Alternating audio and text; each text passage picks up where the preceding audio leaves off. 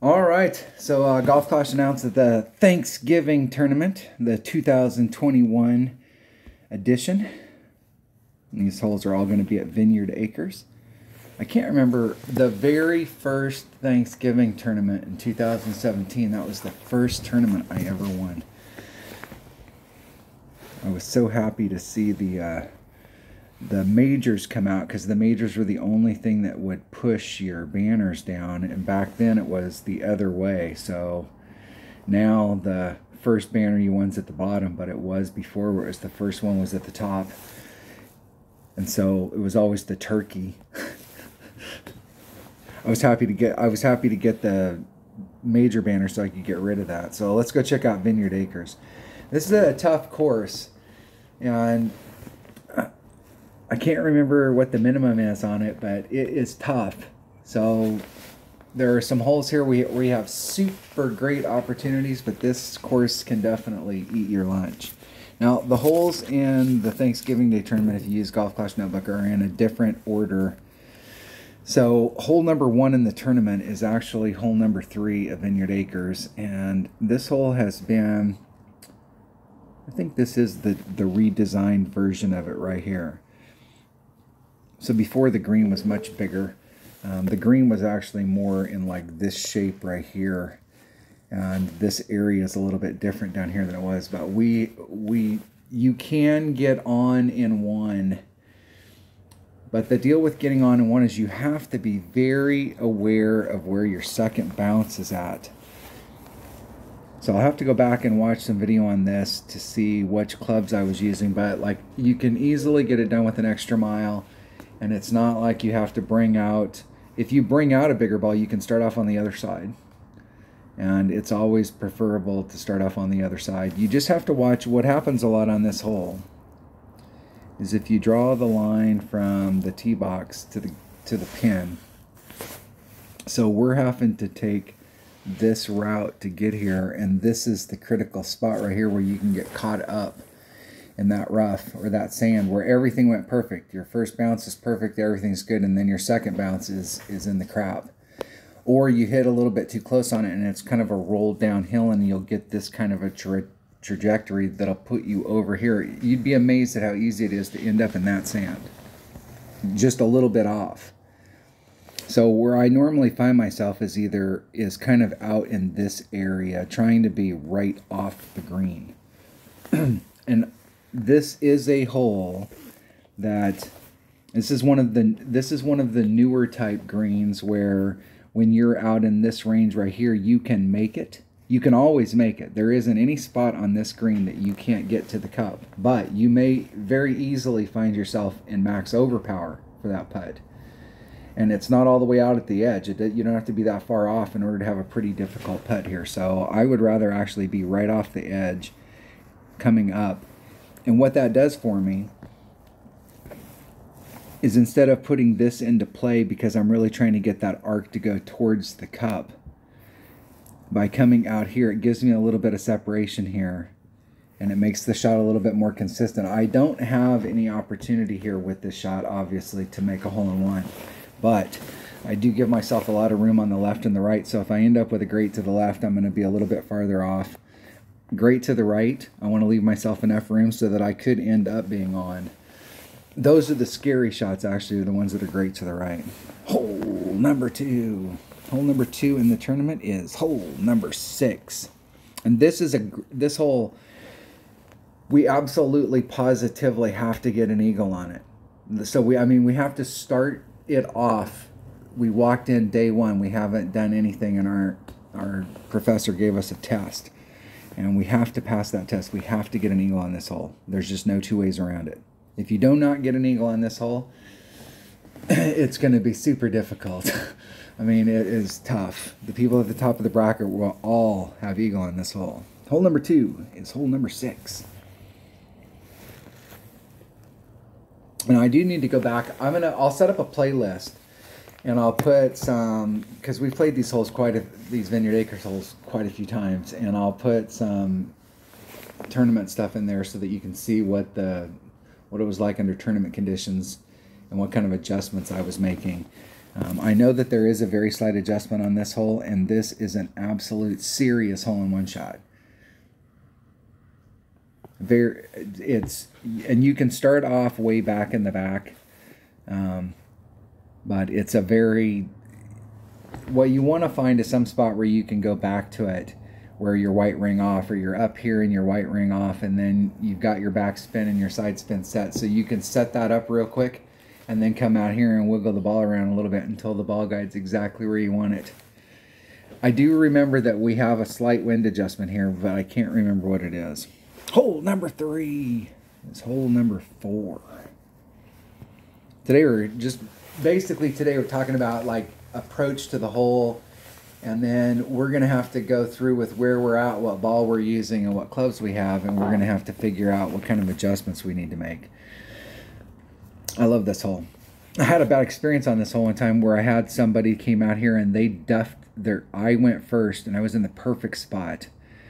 And where I was at was out in where this hollow's at. I was right out in this area. I think I was right up at the top of it.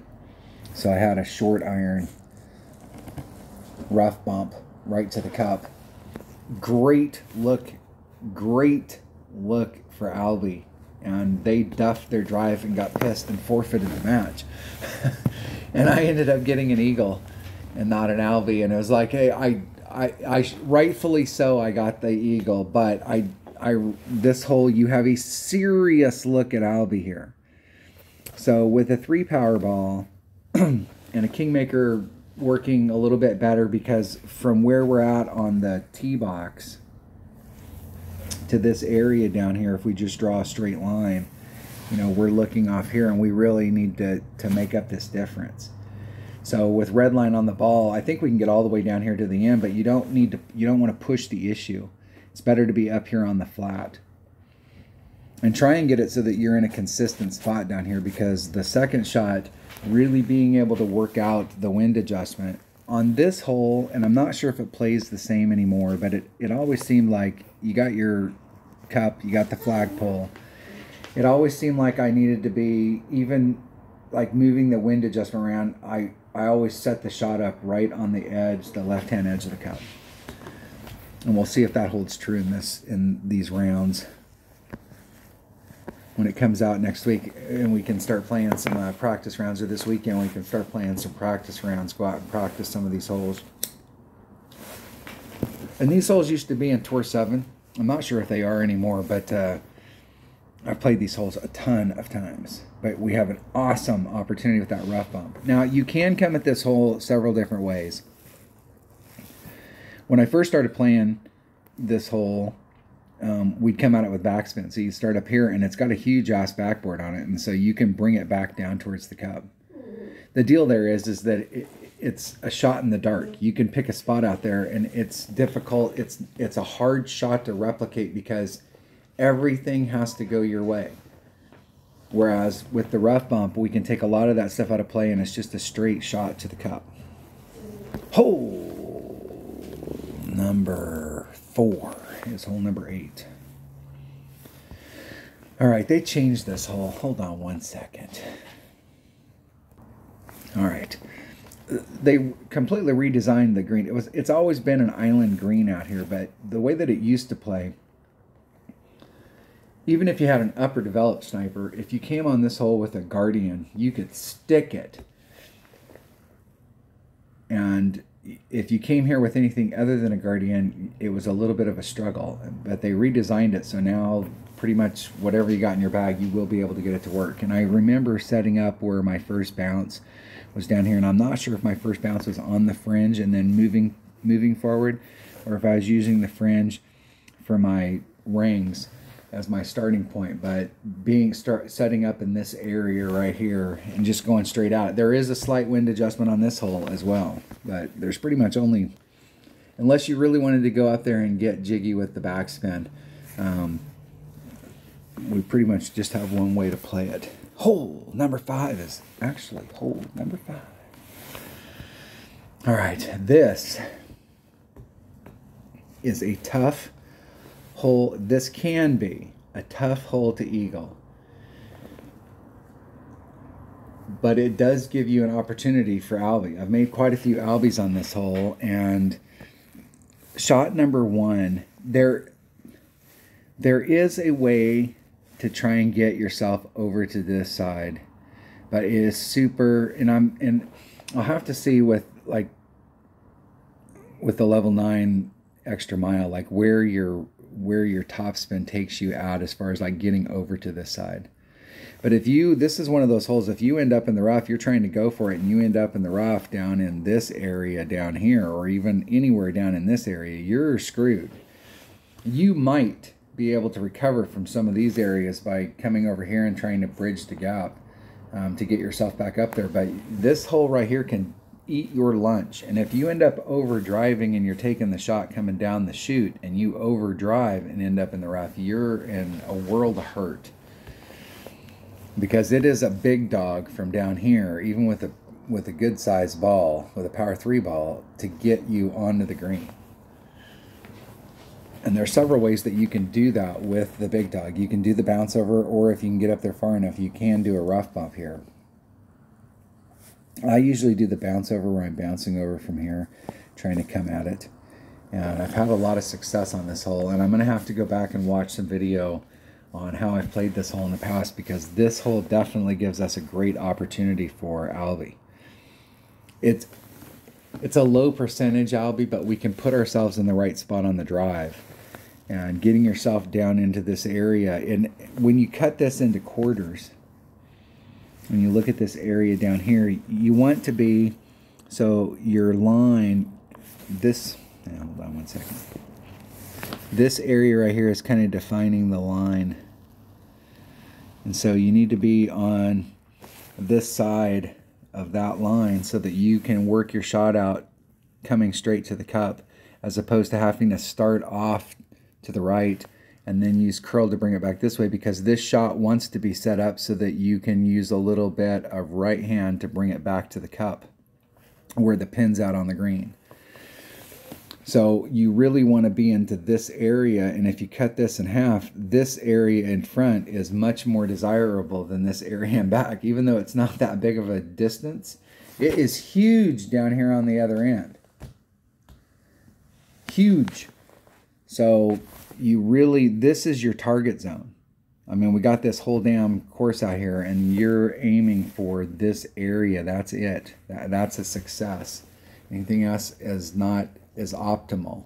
It's not that you can't make it from someplace else, but like this right here, if you can consistently get to this spot, and it doesn't take, if you got a maxed out extra mile, it doesn't take max topspin. From that spot, we have a great shot. Now, if you bring a big enough ball, you can use a sniper here. And obviously, you're going to increase your odds with a sniper because we've got extra ball guide. So you could bring out a bigger ball. It's not going to do anything but help you. However, on the drive, you're going to have to tighten it up a little bit more so that you don't over roll it, because if you end up in the rough down there, you're SOL. Hole number 6 is hole number 2. All right, there's several ways to play this hole. I usually just lay it up right up here to the top, and I use a rock. You can use a quarterback. I used a quarterback forever, and the only reason I don't use a quarterback now is because I've just switched that bag up and it has a rock in it. You can use a QB on this, no problem. You can give yourself down here 2 rings of separation off of this transitional surface. I will tell you, if you use the wind ring method to adjust out wind, and you're in this area and you're 2 rings off, so your ball guide's out here and you're going in this area to go up, and the wind's blowing this direction, when you spin it around to pull the wind out, these trees are in your way, so you'll have to come over to this side and push the wind out whenever you're over here by these trees, because these trees are definitely in the way. And the first time we're in that kind of wind and you forget to do it, you'll know exactly what I'm talking about. Exactly. And you know the deal. So my goal is to get right up in here, and that gives me a straight up shot right to the cup, and I really don't have to worry about this based off of bounces. And I believe, if I remember correctly, I'm pretty much at min club, but I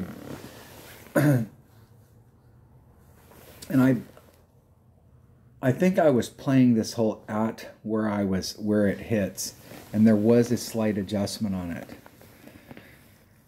This, for me, this has always been a fairly tough par 4 to get an eagle on. Although there was one tournament I played this that I did make some adjustment, and I was just on that week. I was just like, I sank it like 3 times.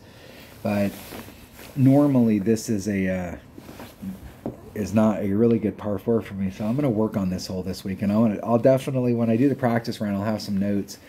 I'm just like going through them right now just so that I can get some impression of the holes, remember them.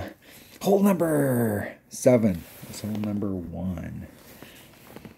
All right, this is another. There's several ways that you can play this. You can play where you can come up here with backspin and try and backspin it to the hole, but normally you're going to be in this area where you're a couple rings off of this area right here going straight at it. I like my first. There's differing opinions on where that second bounce is, but I like my second bounce to be up here. It's very easy here because a lot of people are trying to hit off, and I wish I could zoom. This is as close as I can get on this picture. Hold on, let me. Here's the fringe, here's the fairway, and here's the rough. And so a lot of people are going to hit on this fairway area, and I really want my second bounce to be on the fringe, because if you're off just a little, or if anything goes wrong, it is super easy. You see people do it all the time where they'll end up hitting this bank, and this bank is, I mean, here's the sand trap, so they'll end up hitting in this spot right here, and it'll go straight up, and they'll end up rolling back into the sand.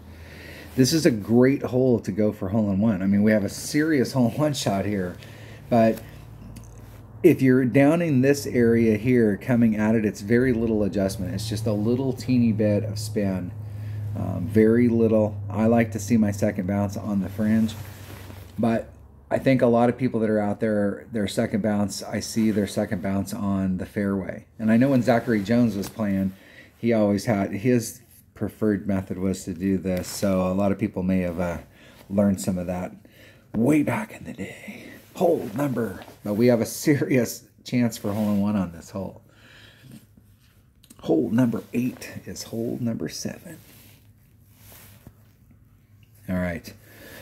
This was actually hole number 9 in a tournament one time, and I was able to get the eagle on it. And this is a tough par 4 to get an eagle on, but there are some ways there. I've always just tried to have fun on this hole, and I have made a lot of eagles on it, but like if you're really trying to go for eagle. Now, when the game first came out, these trees out here were different. There was more trees in this area, and there was a lane that we could hit through if we wanted to do a max shot to try and get ourselves out into this area. And I do believe that there is a max overpower hook shot that we can do to bring it around, especially if you have upper developed clubs or if you have a rock, because you can bring out a rock with a power 3 ball, and hell, your red line's up here. So when you figure out doing a max overpower hook, if you tried to land here in the middle, where your second bounce is out in this range, you may be able to get around the corner. Trying that shot a lot, you know, like this would be your target area, but I think you could do a max overpower hook with a bigger ball and or more side spin ball, to try and get yourself going more in this direction as opposed to going in this direction when you come around the bend, where you can still make up some distance. But normally our landing zone is going to be out in this area. And from that area out there, you have and you don't have to bring out a big ball on this. But what you have to do is you have to bring out the right ball for the clubs that you have for the red line issues. Because what you can find yourself in is a red line issue from here coming to the cup.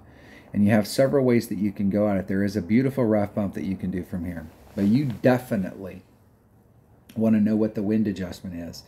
And in my opinion, you absolutely have to have a backup plan, so that if the wind is blowing in this direction and you have to engage this sand, you can abandon that rough bump and go to another shot where you don't have to involve that sand. Because I definitely do not want to mess with that sand. That shadow out there is no joke. It is very steep.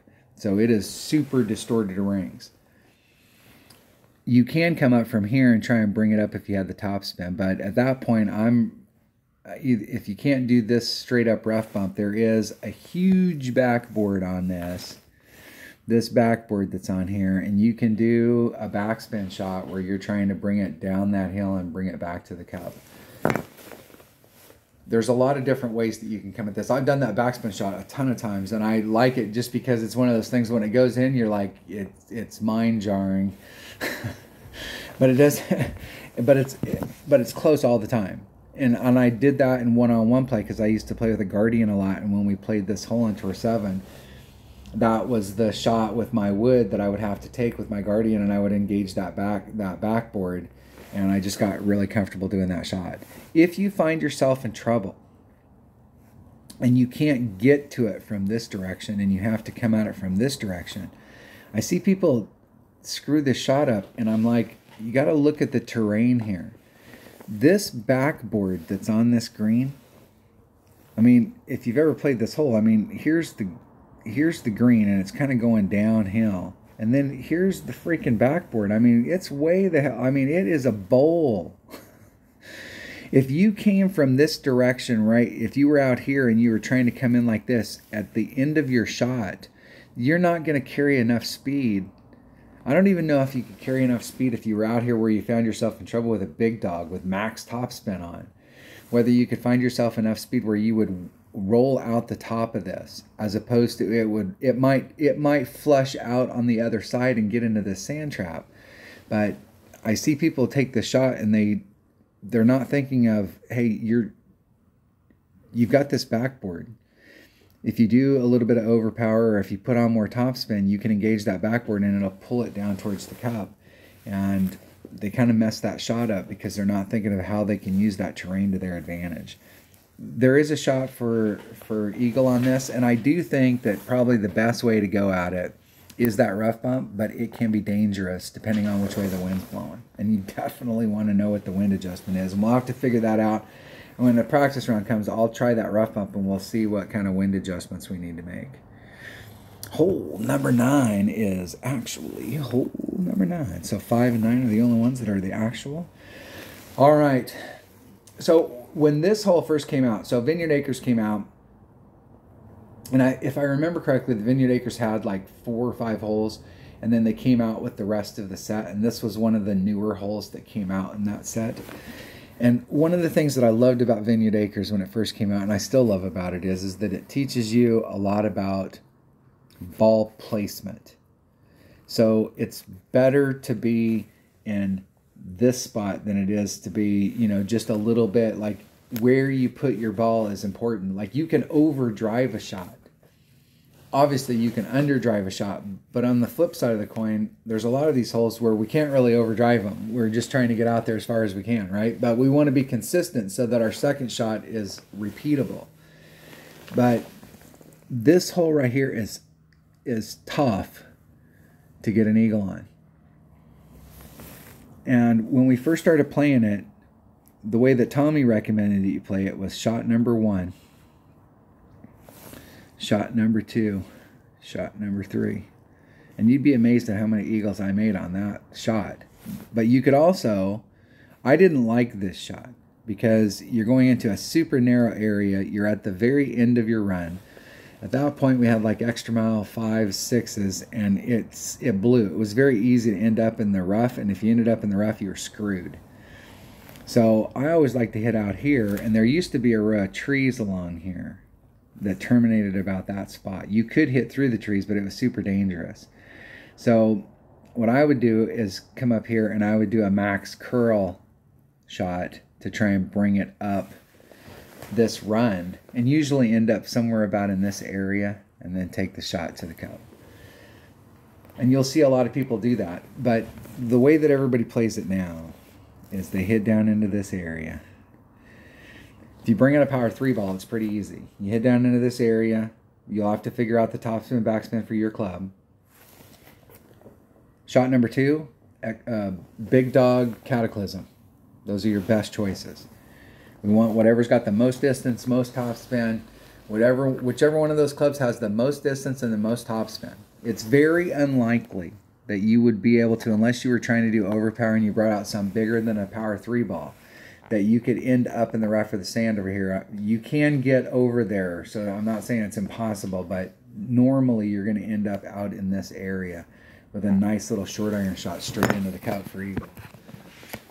And for in most cases, that's kind of the best that we can hope for on this hole. Hold on. All right, where was I? So here's the thing.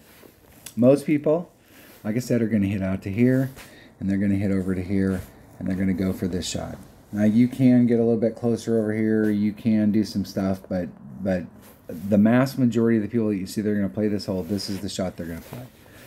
What I'm going to do on this hole, and it may be dependent on the wind. So if we get any kind of headwind, I may not be able to do it. If I remember correctly, it was hard to do if you had headwind here.